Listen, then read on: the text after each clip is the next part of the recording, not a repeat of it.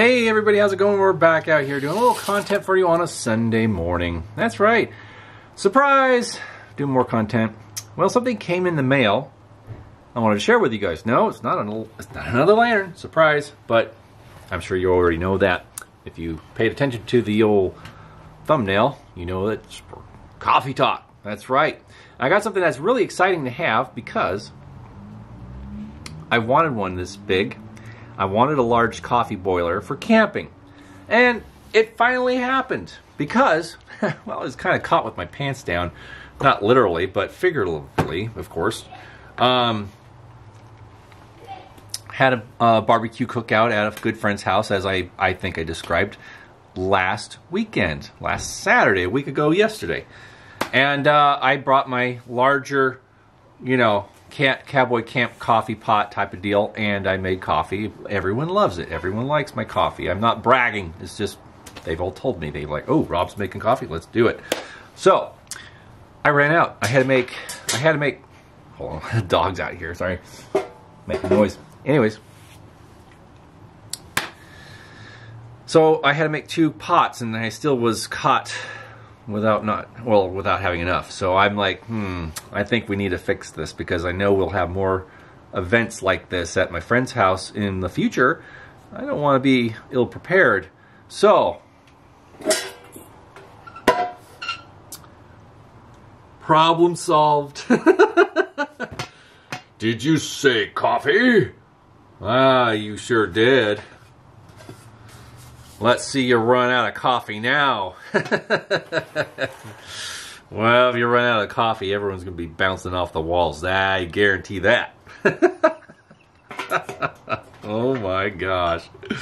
Wow. Well, hey, you know, I've wanted one of these for a while, and this is a good one. It's actually very clean.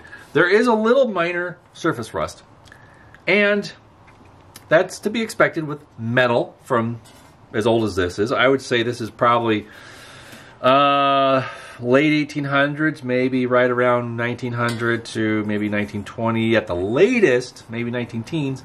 It's hard to tell the era of these because they made them for a while. But yeah, I would say this would probably fit into the late 19th century. So late 80s, maybe 90s, give or take. But it's in really good shape and it's really clean. Someone did take very good care of this, and I saw this on eBay. And I looked at it, I'm like, oh, that's a good one. Not only does it look good on the outside, but the inside is actually very decent and very cleanable, so it's safe to use. Why this one? Well, when I saw the pictures and I saw this nice, strong, contrasting pattern, especially this side, I was like, that is a handsome granite pot. It is really clean. It's really shiny. Can you see the shine on this? This thing's brilliant. This thing's so low miles, it's ridiculous. It's probably only been around the block. And there's no dirt on it, no soot from campfires. This thing probably was used maybe in a mess hall or a cookhouse over gas. Yeah. Or maybe a wood burning range or a coal burning range where it was not introduced to much smoke. So, but it's shiny, so it's actually very, it wasn't used very much. There is some, take this lid off again. There's some, I take it back. I take back what I was going to say. Now, there are chips in the rim. That's very common. That's very expected with these because, well, the lid and everything, you're going to get chips, and there's chips on the edge, the lip of the lid. But that's going to happen. That's going to happen regardless. Just moving it around, dropping. Well, the lid falls off, it's going to chip. But just from whatever. But this thing does appear to be practically never used. There's some slight imperfections, but you know what? This thing is shiny as all get out. It's like brand new almost. So, being 120 years old at least, at the very most anyways, this thing is in remarkable condition. Now, there is some subtle rust, which I'm not going to worry about too much because I can clean it. I can definitely use some EvapoRust on there and it's gone. The nice thing about EvapoRust is it doesn't really disturb most paints. Now, if it's a water-based paint, absolutely it's going to take it right off. Now, something from this era is most likely oil-based. So, it's not going to harm it. No, not at all. And especially porcelain enamel, it's baked on at a very high temperature, so the paint becomes glossy and it becomes a protected coating. And it's not going to be something that's going to, come right off with EvapoRust. It's going to just bounce right off it. So it's not going to be any problem. It's not going to harm the paint. But the nice thing I have experienced with EvapoRust, with other painted surfaces that have rust, if it's a oil-based paint, it won't disturb the paint at all. It'll just take care of the rust. And it's a wonderful, wonderful thing. For those who don't know EvapoRust, I will leave a link into the description to Amazon so you can check it out and get it for a much better price than most auto parts stores. You can buy it in bulk, and I highly, highly recommend it. It's wonderful stuff. It's non-toxic. It's eco-friendly, so it ticks a lot of the boxes that people want to tick, especially in California, EPA laws and all that jazz. So you can use it over many times. Once it gets to a black color, it's green. For those who are not familiar with it, it's kind of a neon green. It looks like antifreeze almost. But once it starts getting too dark, maybe like close to black or brown, then you want to pitch it. But you can use it multiple times, and you can pour it back in a separate container from the fresh container you have, and save it for other projects until it's just it's too dirty. But anyways, this is really cool. Now, you're probably wondering, how do you make coffee in this? Well, first, a little history. I like giving history. You know this. We're historically minded here in this channel. That's why you're here, I think. Anyways, porcelain enamel, granite ware. What makes it so special? Well, not only does it look cool, and actually, this pot stands for something. No, it doesn't just stand for coffee and cowboys and Indians and all that type of history. In the plains, porcelainized granite ware or porcelain ware or enamel ware, which this is a enamel. There's no real porcelain in the ingredients at all. No, it's baked on paint. So the whole process came about in the 19th century, to my understanding. No, actually, it started around the late 18th century, if I'm not mistaken. But the early stuff became popular because in the lower classes, people used a lot of tinware. And once the tin coating wore off, then you were tasting metal. It was not tasty, and it's also not very healthy. So, with that being said, also pewterware, especially in the 18th century, pewter was popular, very widely spread, but it wasn't also the healthiest thing to cook with or eat out of. But when porcelain enamel or enamelware came about, it really made affordable cookware and plates and durable stuff to use while crossing the plains and all that. So you're not using your fine china or whatever breakables you had with you. You're using something that's very durable, that's not going to break. It's going to chip, but it won't break. And you can just use it over and over and wash it and whatever. But it was safe to use. Now, some people's like, oh, isn't there lead in that paint? No, actually. Some of the other colors, possibly. There's other colors that this came in. Brighter colors meant there's a greater chance of lead being in it. But in this stuff, I've done my research. I've asked about it. Some other experts about enamelware, and they say this stuff does not have lead in it, so it's safe to use. Because I wanted to know, because I wanted to use these. I love my granite ware, but I wanted to use it. And that's the only reason I own it. It's because I use it. I want to use it for camping. So, as you know, I like to use my antiques. Anyway, this is an awesome pot. And when I learned that you could use these safely, I was like, cool. They're like, as long as it's not chipped on the surface you're going to be eating off of, you're great. You're fine. You're good to go. Now, fast forward into the 1920s, 30s. Vollroth made an enamelware, a very finely made enamelware called Cook King, spelled with a K. And it's very Art Deco. It's beautiful stuff. And they came in a variety of colors: jade green and black, tan and black, yellow and black, red and black, and white and black. I don't think they offered a blue. Maybe they did. But anyways, the bright colored ones do have lead in them. However, that's on the outside. The inside is white enamel, which is lead-free. So those are safe to use as long as you're not eating off the exterior surface of a pot or whatever. Why would anyone do that anyways? So rest assured, you can use vintage enamelware as long as that there's no damage to the surface that you're going to be eating off of, and that it's not, you know, compromised. But anyways, this stuff is it's totally okay to use. I've had no problems with it. Yeah, everybody I've asked says no, that you can totally use it as long as it's not roached out and rusty inside and chipped. Of course, you can definitely clean it up and use it as long as it's in good condition. So there we go. But yeah, so this is what we call a coffee boiler. Coffee boiler. How do you make it? Now, you can definitely check out Kent Rollins' cowboy coffee video if you want all the nitty-gritty details. But yeah, these are easy. These are actually very easy. You have to pay attention though. And it's very important to pay attention to what how to make coffee in these. And it can make or break your coffee experience, because in most cases people look at these and they steer clear of them because not just because it's an antiquated method, they just think it's only designed to make terrible coffee, and that's a misnomer. That's a lie. That's not true. It's simply not true.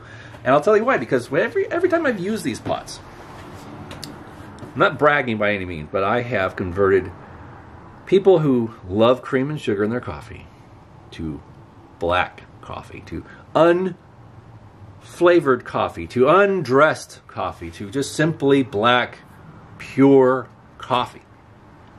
Yes, and it's all balance. It's all fine little, you know, subtle things to do with it that makes it a great experience. And they're actually very simple. And I'll tell you why. How? So you fill it up, of course, with water, clean water, right about here, right below the spout. Boil it. Get it going real nice and strong boil, then you reduce your heat. And then you add your grinds. Now, of course, what you choose to add into the water is, of course, your decision. And that will be depending on your coffee experience. Now, if you choose crack open a can of Folgers, you'll get a decent cup of coffee. Not gonna lie, it's gonna be fine. Fresh Folgers is quite tasty. Been around since 1850. Founded in San Francisco. That's right, during the gold rush. So, yeah, a lot of history there. And I'll try and get into that on another video about coffee. And so, but anyways, I go to the grocery store. I go to Vons or Safeway. Safeway Select is owned by Vons as well. So I get their house whole bean, either Colombia or what was it, Sumatra. And I get the dark roast whole bean. Now I grind it myself. I have an old wall mount glass jar with a cast iron crank grinder, and it's some of the highest coffee snobs, some of the most discriminating tastes say that is one of the ideal methods, because it's 2 cones, you know, and they're grooved, and as you crank, they grind the coffee very well, and it's a very effective way of milling coffee beans. And you can adjust you can twist the little wing nut on there and adjust the fineness or coarseness of your grind. That's very good. But anyways, I grind it fresh. I introduce the fresh ground coffee beans, boil it, and well, you reduce the heat before you introduce your grind. So you reduce the heat to a very low boil, very low, mild boil. Then you add your coffee. The ratio of water to coffee, I'm not sure in this. It's going to take a little trial and error. But anyways, I like strong coffee, so I usually, you know, to maybe 6 cups of coffee, I add a whole tablespoon of coffee for each cup. Anyways, you stir that in, and then you introduce more heat to get a nice rolling boil, okay? You want to get a nice rolling boil, have the lid off, and you watch that boil. So you want to add just a little bit of cold water. So have a glass nearby and just add a little bit of cold water to that, and it will help it calm down, because you'll get a lot of suds bubbling up. You don't want that to overflow and make a big fat mess. So you want to reduce the heat just to enough where you get a rolling boil, add some cold water, that will calm it down. And then you'll start seeing a rolling boil, a nice subtle churning, boiling motion, or whatever. Do that for about 3-4 minutes, okay? And then you reduce your heat to a very low simmer. Now, of course, if you're doing it at a campfire, that takes a little more skill and a little more trial and error to get the right amount of heat. Now, boiling water over a campfire, now that's going to get this thing really smoky because you need a lot of heat to get water, especially at elevation, to boil. It takes a while. And in the mornings, I'm not that guy to wait that long. But anyways, that's why I probably make a pot the night before, keep it by the coals so it's nice and hot or warm. In the mornings, you just pour. But anyways, so this, once you get this boiling and it's churning and you got that nice roll boil, do it for 3-4 minutes, reduce your heat to a simmer, and then you sprinkle some cold water over the top again, and it'll just gently push your grinds down to the bottom. You see these ribs? I think you can see them. It's kind of hard because of the pattern, but they're there. Is that style? Well, they do look nice. It's a very handsome, stylized detail. However, it is functional. Everything in this era was functional. They just use style to make it prettier, but it is absolutely form and function. So these ribs, as you pour coffee, the grinds will, of course, migrate towards the spout as you pour. Just simple law of gravity. But these ribs will help reduce the spread of grinds in your pot, and they will gather here. And of course, you want to pour slowly. You want to pour gently and slowly, and that way the grinds will stay here. And as you can see, there's a perforated plate there with holes to, of course, stop the migration of grinds. Of course, there will be grinds that get past those holes, but for the most part, it will stop most of them. It depends on the coarseness of your grinds. With this stuff, I do use a more coarse grind. Not a very fine grind, but a coarser grind. So they get stopped by that. It's easier to clean. You just swish it with water after you're done with your coffee. Swish it out with water and pitch it into the woods. It's fine because coffee grinds are actually very good for topsoil. Yeah, it's actually very nutritious for the ground. It's very compostable, I guess you could say. Anyways, so don't worry about that. But and there's no filters, no nothing, no paper, no waste. It's all very green, if you will, if you want to say that. But this is a great method, and if you do it right, you're going to have phenomenal coffee. You have strong coffee, but it's also going to reduce the acid in coffee. Coffee traditionally is very acidic, and so I've talked to people say, "Oh, I can't drink coffee; it upsets my stomach, and I get really gassy, and it's just really bad." I'm like, well, that's because you've had really strong acidic coffee. Now, of course, there's methods we all like the taste of. Okay, we're not going to lie. French press tastes great. Pour over tastes great. However, it doesn't reduce the acidic nature of coffee.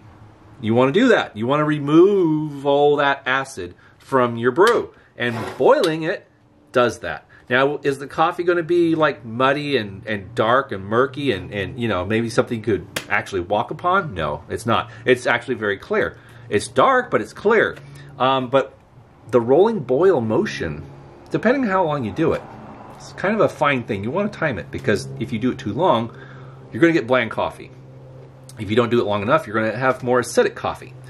So 3-4 minutes is tops, and as it does that rolling boil, it definitely reduces the amount of acid. So a lot of it is boiled out of the coffee. So it's a lot easier on your stomach. It's not going to ruin your stomach lining and eat it all out and have ulcers and stuff like that. So yeah, some people that can't drink coffee that want to can drink this. Everybody that's tried it, they're just like, I can't believe this is coffee. I'm like, right? It's supposed to be good. It really is. It's designed. You can make it so it's very pleasurable without any sugar or cream. So it's non-fattening. Anyways, I know. I keep rambling on about coffee. But anyways, thought I'd share this cool pot with you guys. Hope you enjoyed this video, and we will see you guys again on Wednesday. Bye-bye for now.